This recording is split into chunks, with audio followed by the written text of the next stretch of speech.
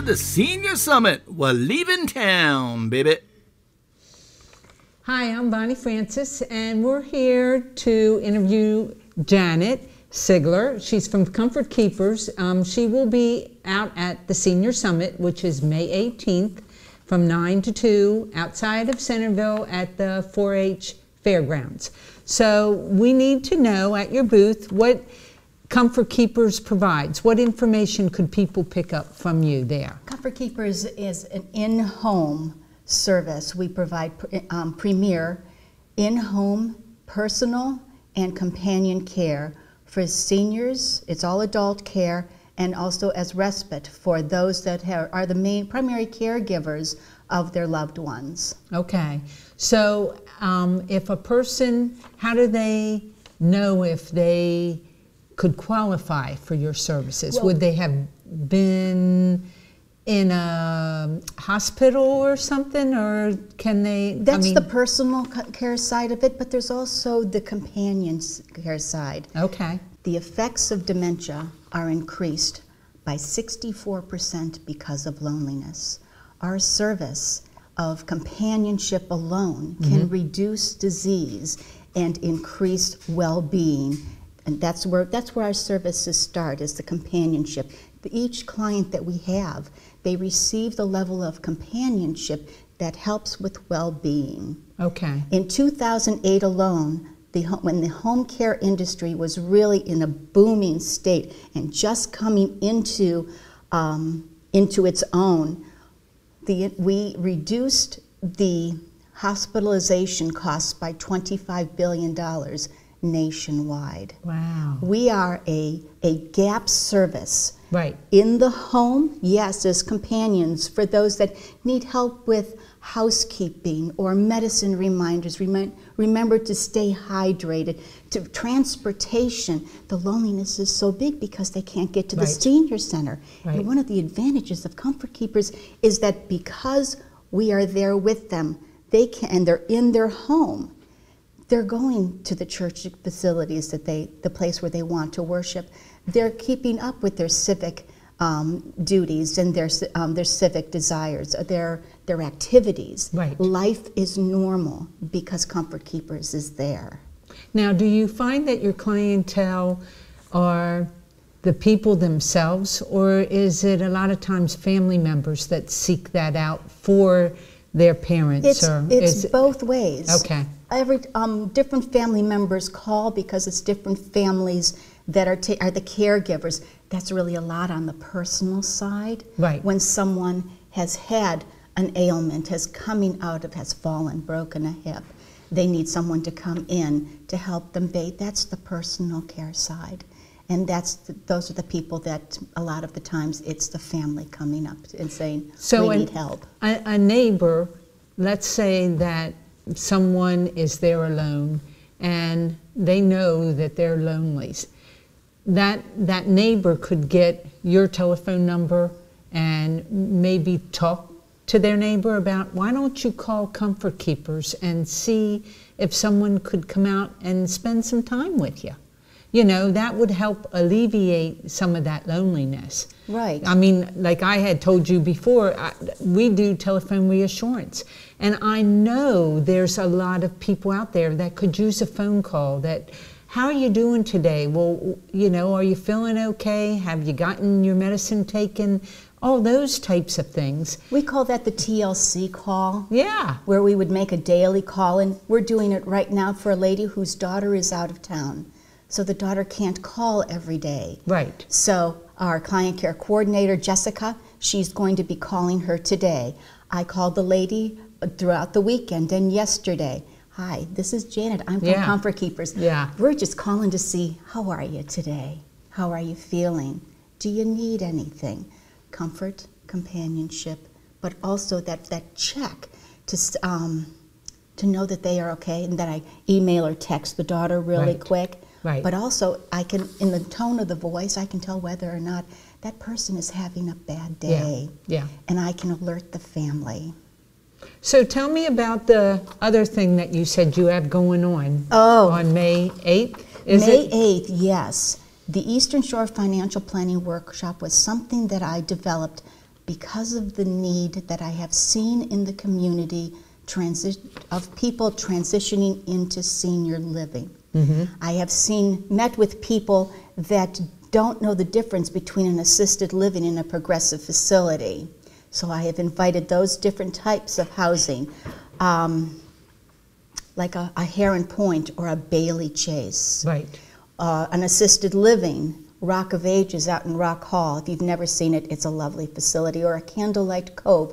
Or what's really interesting is Linda Elbin's place, the Dixon House in Easton. It's I think it's the oldest nonprofit in the state of Maryland. Okay. And it's a lovely place as well. So we're partnering with the housing, senior housing industry, but also the financial advisors, those trusted advisors that help with knowing when to start Social Security, the lawyers, the insurance agents, the CPAs, the wealth managers, and the financial advisors.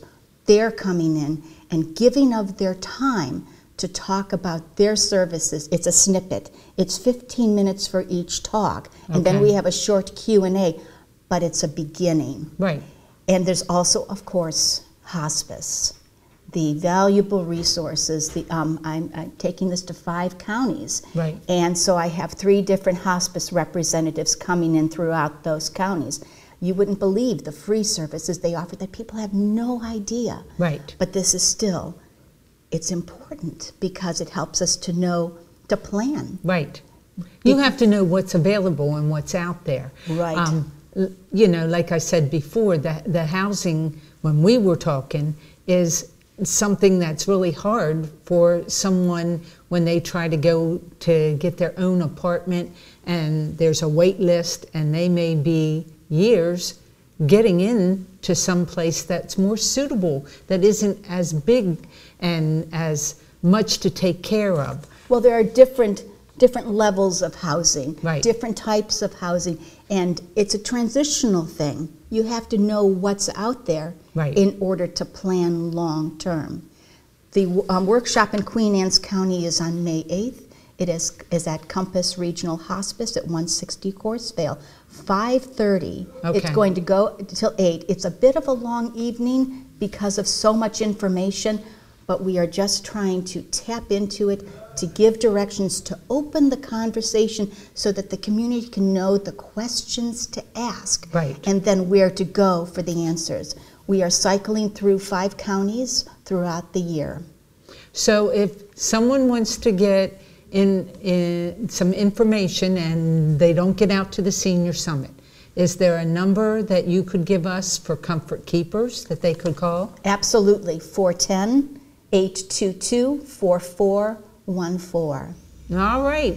Anything that we need to know as far as your booth? Are there going to be things that you're going to have available there? We're going to talk about Comfort Keepers there.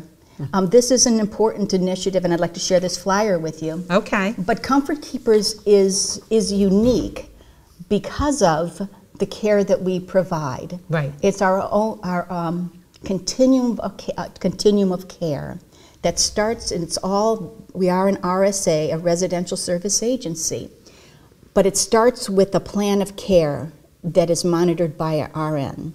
We have a client care coordinator that comes into the home between the RN visits, and she looks at first of all, the RN's assessment is very thorough, right down to a skin check. And then Jess, our client care coordinator, goes in and she will look more of a cursory view. Is the person alert? How are the meds? Because Jen, our RN, will look at the meds and make sure that there's no contradictions, that she works with the pharmacy and she works with the doctor's office to make sure the meds are good. And then Jess comes in and makes sure the meds are good and that the client is in good shape and there haven't been any changes. If there's a plan of care, Right. Jess will do that. But unique to Comfort Keepers is our caregiver mentor. Her name is Lynn. She goes into the home and she evaluates the caregiver to making sure that we give the premium care that our clients are accustomed to and should receive. And then each of these people comes back into the bullpen in the office, and they make sure the plan of care is right. Right. We also have 2 schedulers, Shelley and Depina, and they create what's called a permanent plan. This permanent plan is developed so it's the same 2 to 3 people going into the home. Right. So it's not a constant new people coming in. So which isn't good. Which isn't good. No. Because we get to know each and every Right. person personally, and they get to know us. Yeah. Our mission is to treat our clients the very same way that we would treat our family members. Right. And we have Angela Radono. She is our recruiter, and she does a fabulous job. She maintains a roster of 150 caregivers, and they're each vetted through the federal and state agencies, and they're fingerprinted through the FBI in the state of Maryland, background checks, and if they fall short, they're not hired. Right. So And that's important. When someone's coming into your home, you want to make sure that, you know, they're protected. And our seniors are one of our most right. vulnerable populations. Yes. So we do everything that we possibly can to make sure that they remain safe. Well, we thank you for coming in. I'm so thankful to be here. And I look forward to seeing you out at the summit. Likewise. And hopefully people will, you know, stop by the booth and get your information. Thank you very much for your time, Bonnie. Thank you. Thank you. Friday, May 18th, from 9 a.m. to 2 p.m. at the Queen Anne's County 4-H Park. Whee!